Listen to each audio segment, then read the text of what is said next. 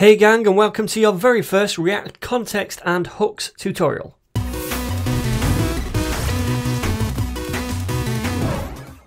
Okay then my friends, so unless you've been living under some kind of rock for the last 6 months or so, you probably will have heard about React context and React hooks.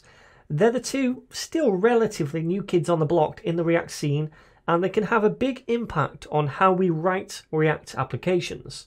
So what are they exactly? Well, first of all, the React Context API, that gives us a clean and easy way to share states between different components without having to pass props down all of the time.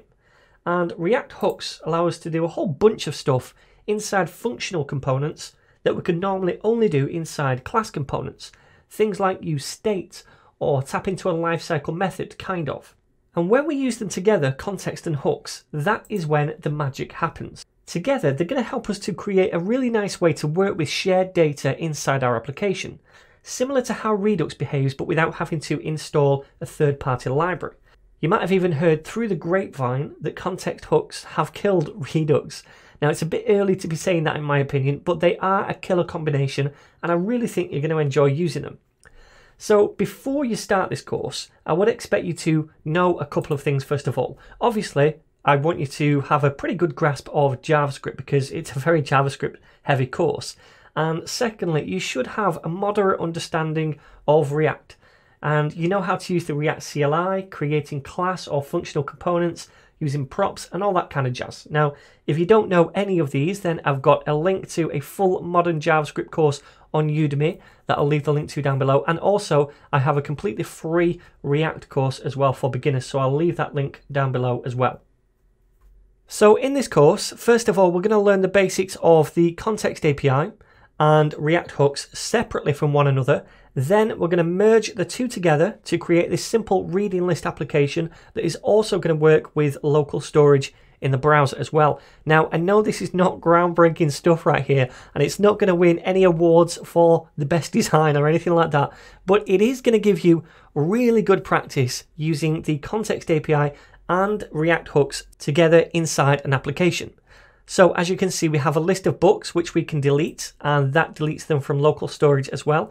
And if we add in a book, for example, The Final Empire by Brandon Sanderson, and add that, we can see it right here, and it goes to local storage as well, so that if we refresh, we don't lose these books. It grabs them from local storage and shows them on the screen. So we're going to use React Context API and React hooks together to create this. Now, I have also created course files for every single lesson that uses code in this series, and you can find them at this repo right here, React Context Hooks. So I'll leave the link down below to this. Now, each lesson has a different branch in this repo. So if you want to see the code from lesson 9, for example, select the lesson 9 branch, and you're going to see the code right here. Okay?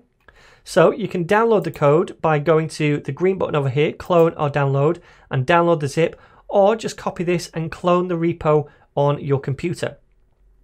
Finally, I am going to be using Visual Studio Code for this course, so if you want to follow along exactly the way I'm doing it, then make sure you download this as well. It's code.visualstudio.com that you get this from, and just click on the green button to download it. There's also a package for this that I'd like to show you as well. So then inside Visual Studio Code, I'm just going to show you this package that I've already installed. So go to Extensions, and it's called Simple React Snippets. So this is one of many packages you can install for VS Code that's going to help with React. And if we just scroll down here, you can see we can use shortcuts to quickly create different things inside React, like class components or functional components. So I'll be using this as we go along. Now, the first thing I'd like to do is actually create a simple project using the React CLI. So I'm going to open up my terminal at the bottom, and let me just clear this. For some reason, it never shows this path when I first open it. But anyway, I'm going to use npx, first of all, then create-react-app, and we're going to create an app called Context App, and just hit enter. Okay then, so now that's installed, we can go ahead and cd into context app into this directory, and then say npm start to spin up the local dev server so we can view it in a browser. So I'm just going to clear the console first of all, then I'm going to say cd context app to go into this new project folder that we created. Then I'm going to say npm start to start the project and view it in a browser over here. So hopefully that should open up in a browser, and we should see that in a second. There we go. So this is the dummy application that React boilerplates for us, but we don't want to start off with this. We want to start off with something a bit simpler. So I'm just going to edit this a little bit, go into the source folder. And again, I would expect you to understand everything I'm doing here. If you don't, then I think you should start with the React for Beginners course. And again, that link is going to be down below. So anyway, first of all, I'm going to get rid of a few files so it's not so overwhelming in here. I'll get rid of the test file. We won't be using that. And also the logo. We don't need that. We'll get rid of app.css as well, just because I'm going to keep it simple and put all of the CSS eventually inside this file right here. So app.js, that is the root component we can see, and we don't need this app.css or logo imports anymore. We still need React at the top, and inside we'll just delete most of this right here because we don't want all of that. We'll keep the surrounding div with a class of app, so we'll save that. Then I'm just going to create a couple of different components. So right click, new folder to keep these in, and I'm going to call it components like so. And then we'll create two components. We'll create one for some kind of navbar and one for some kind of book list. So let me now say new file and call this navbar.js. And we're going to flesh this out first of all. So first of all, we want to import React. So I'm going to say imr to import React. We also want to import component as well because we're going to use a class component inside this. And then I'm going to use the snippet cc to create a class component, then press tab and it creates this boilerplate for me. Now I'm going to call this navbar, and then we don't need any state at the minute, so let's get rid of that. And inside the return statement down here, we just want to return a simple template for now. So let's do a nav, and inside this nav we'll do an h1 first of all, and we'll just call this context app because we're going to look at the context first of all.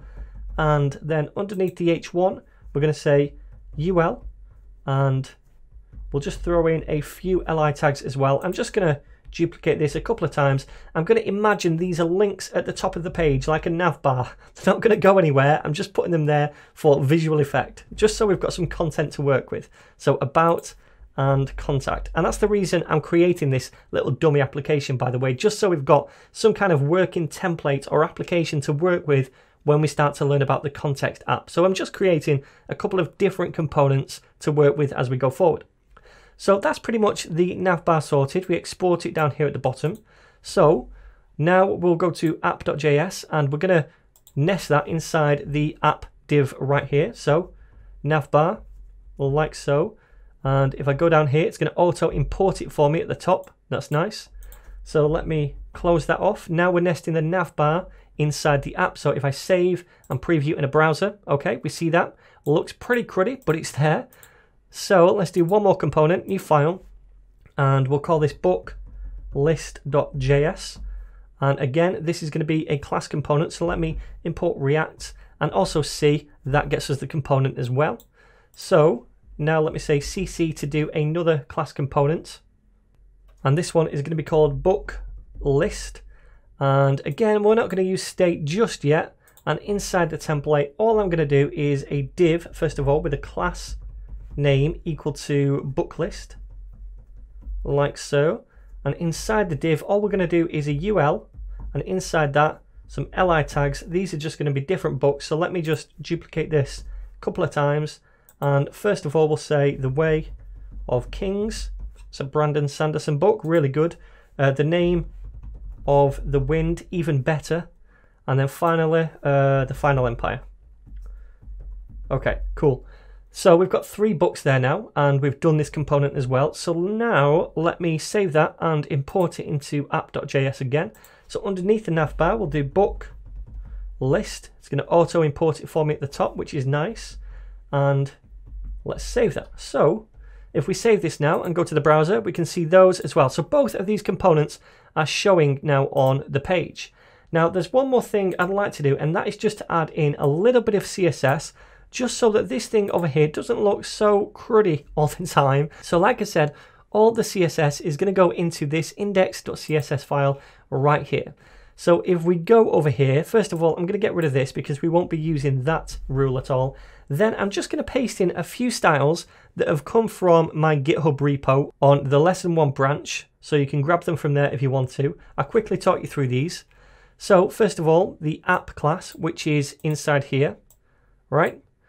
We're saying that should have a max width of 400 pixels, then a margin 30 pixels top and bottom, auto left and right, and text align center. So this is just putting this in the middle of the page with a max width and causing all the text to be in the center.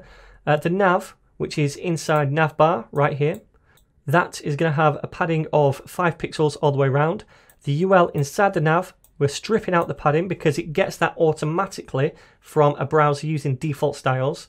Then the li tags inside the nav, we're going to display it as inline blocks so they go left to right instead of top to bottom, and give them a margin left and right of 10 pixels, 0 top and bottom. The book list, which is inside this other component right here, we're saying we want a padding of 20 pixels all the way around, a margin bottom of 20 pixels as well. The UL inside that book list, 0 padding, stripping out the default styles, and a list style type of none, meaning that we won't see these little dots right here. And then down here, the LIs inside that book list, we're saying padding 10 pixels all the way around, margin 10 pixels top and bottom, auto left and right, and a border radius of 10 pixels as well. So that will come in handy later on when we start to colorize these a bit more. So let me save this and preview. Okay, so it's still not looking great, but at least it's semi-respectable now. So there we go. This is kind of like the dummy application to get us up and running with React. And now, starting in the next tutorial, we're going to dive right in to the Context API.